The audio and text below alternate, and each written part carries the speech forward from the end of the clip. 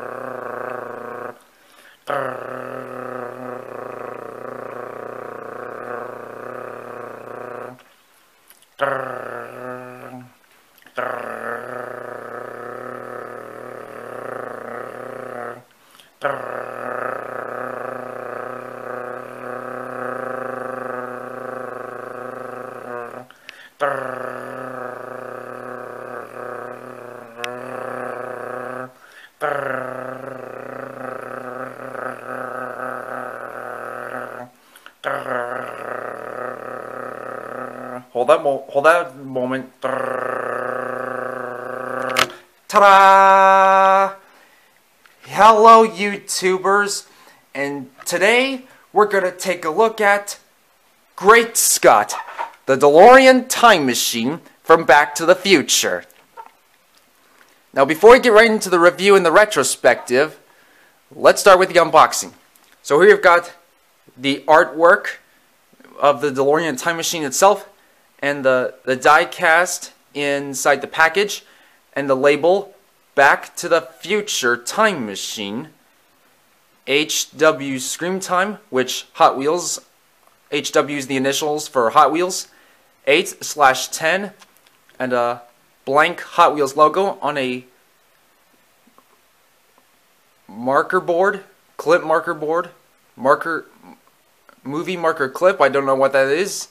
The Hot Wheels logo and the Back to the Future logo, and a bit of blue background. And on the back, we have Back to the Future Time Machine, HW Scream Time, 8/10, vehicles inspired by popular movies, TV shows, video games, and more. The Mattel logo, empowering the next generation through play. 2021 Mattel.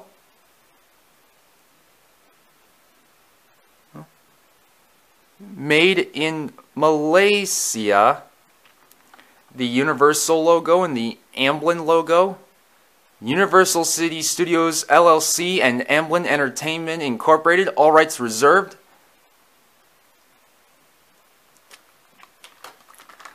And that is it. So now, without any further ado, let's get right into the unboxing. Now, I got this at Trader's World a few weeks ago. So without any further ado, let's get right into the unboxing. Now, I'll be back as soon as this had been unboxed.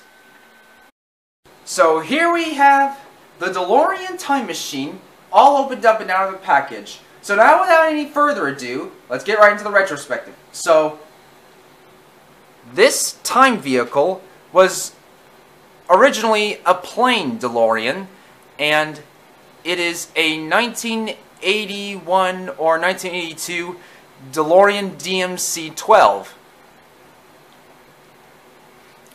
before being converted into a time machine. On October 26th of 1985, a scientist by the name of Dr. Emmett Brown converted it into a time machine at the Twin Pines Mall when his friend Marty McFly arrived on the scene with his video camera, which he had left at home, which I presume... I'm not sure what street address that Dr. Brown's home is. Tell me what it is in the comments down below. So anyhow, Dr. Brown had his dog Einstein loaded in the time vehicle, and he had the DeLorean accelerates at 88 miles per hour, causing it to disappear into thin air and leave a trail of flames to the future. And Einstein had became the world's first time traveler. And Dr. Brown also made something that makes all time travel possible, a flux capacitor on the inside. So, and he inserted a keypad November 5th, 1955, which was the day that he invented time travel. And the fuel to power the DeLorean time machine is plutonium, which he took from a group of Libyan terrorists who wanted him to build a bomb. So he took their plutonium in order to fuel the time vehicle. Then, at that moment, out of nowhere, a group of Libyan terrorists in a blue Type 2 bus appeared, and they shot Dr. Brown and chased Marty in the DeLorean in up to 88, causing him to inadvertently travel to the year 1955. And the problem was, he had no extra plutonium. So Marty hid the time machine in order to find where Dr. Brown's 1955 counterpart lives. So they didn't have any plutonium, which was hard to come by in 1955 back then. They decided the only power source capable of generating 1.21 gigawatts of electricity was a bolt of lightning. So they didn't know where it will strike until, on a flyer, that on November 12th, next Saturday, that the lightning bolt will strike a clock tower at 10:04 p.m. So they wired a cable between the clock tower and the two lampposts. And on Saturday night of November 12th of 1955, Marty accelerated the DeLorean up to 88 miles per hour, right where, at the exact same moment when the lightning bolt had struck the clock tower, and the cable harnessing the electricity and sending 1.21 gigawatts into the flux capacitor and sending Marty back to the year 1985. And the Twin Pines Mall was renamed the Lone Pine Mall, and Dr. Brown, who was originally shot by the Libyan terrorists, had a bulletproof vest. And then by the following morning, on October 26th, Dr. Brown came to Marty's house to travel with him back to the future to the year 2015, and the day, October 21st, to save his family's reputation. Dr. Brown came back for Einstein, and went back to the exact same day and year, October 21st, 2015. And in that exact moment, Marty's family's reputation was saved, but not the way Dr. Brown had planned out. But anyhow, they went back to the year October 26, 1985, only to find that it had been corrupted by none other than Biff Tannen. So they went back to November 12, 1955 to retrieve Gray's Sports Almanac and burn it in order to save their future.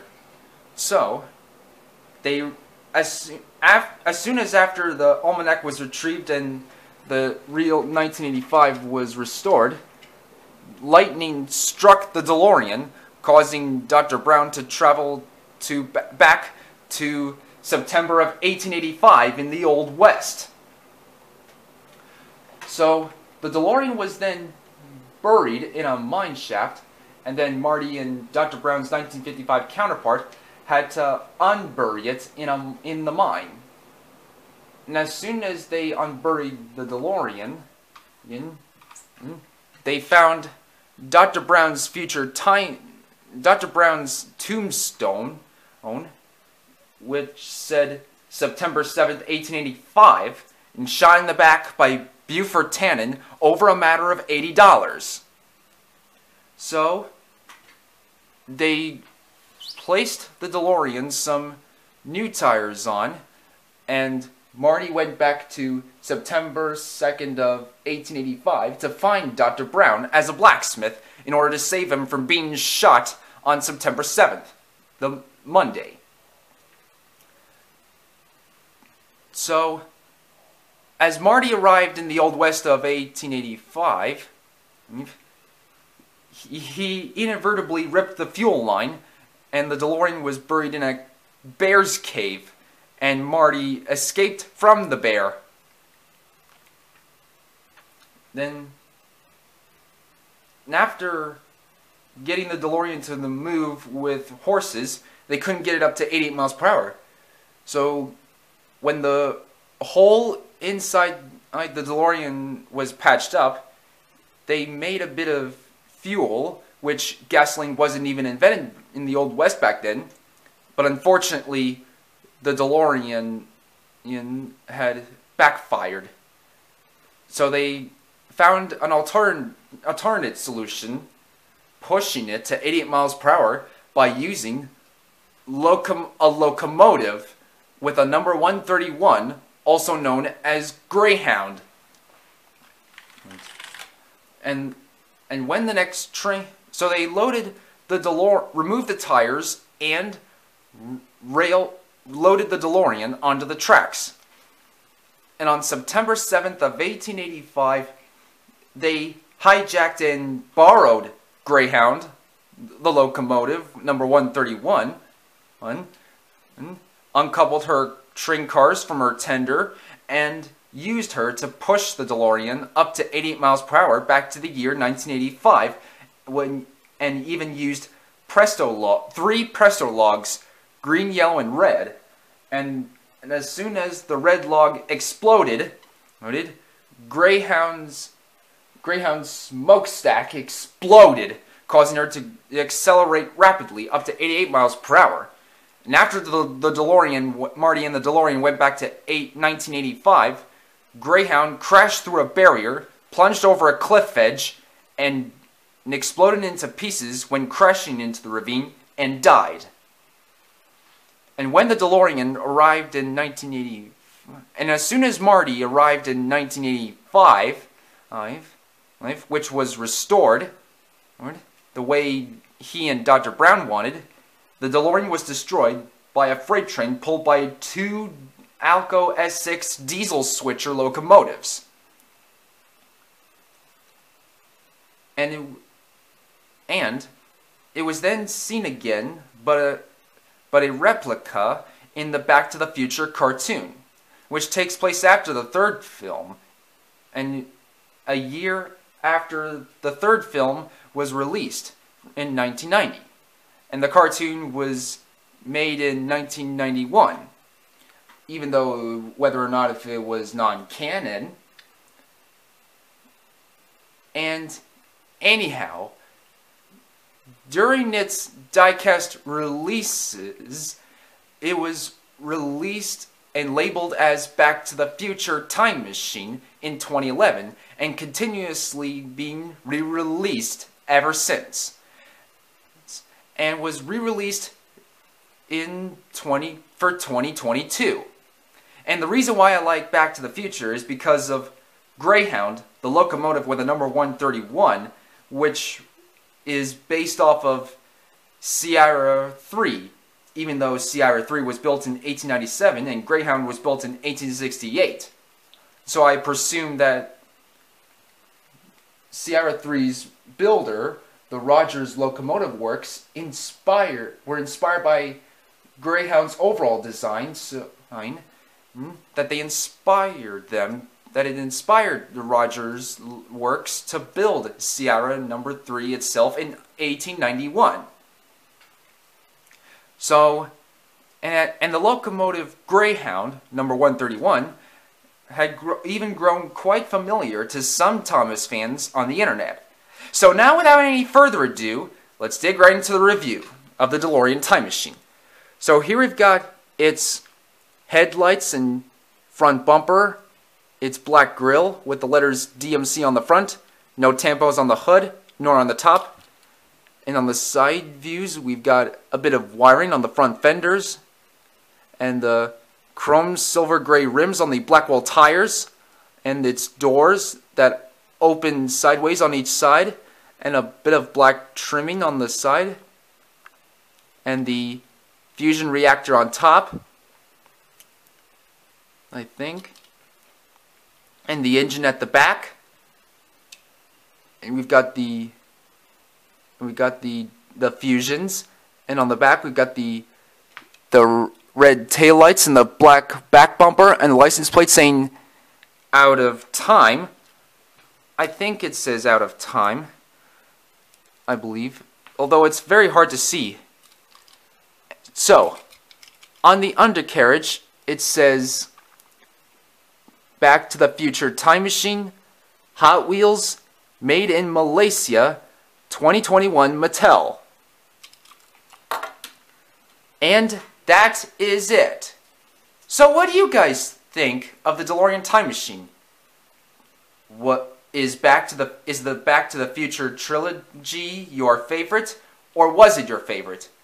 And what is your favorite part of the trilogy?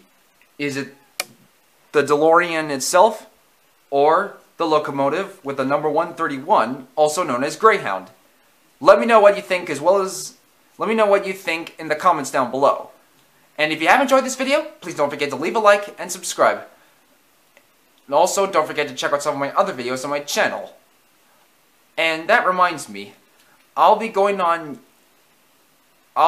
some Disney Cars customs, so I hope to see you guys next time for another video, and on Friday I will be reviewing the Team Trunk Fresh Racers. So I'll see you guys on Friday. Goodbye now!